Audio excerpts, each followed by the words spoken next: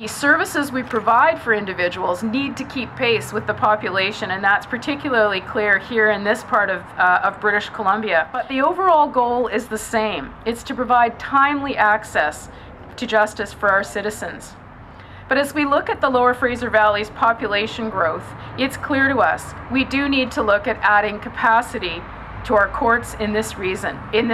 So today I'm very pleased to announce that we have secured a total of $1.8 million over 2 years to develop the Lower Fraser Valley Courts Regional Plan.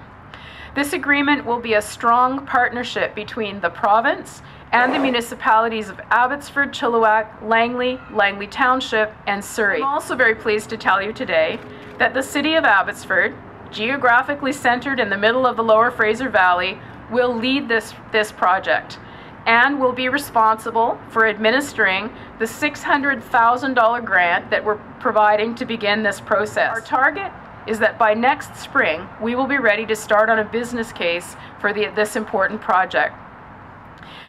Funding will come from both the Ministry of Justice and the Ministry of Citizen Services, and it's going to be dedicated to creating a plan for justice facilities that will benefit the entire region.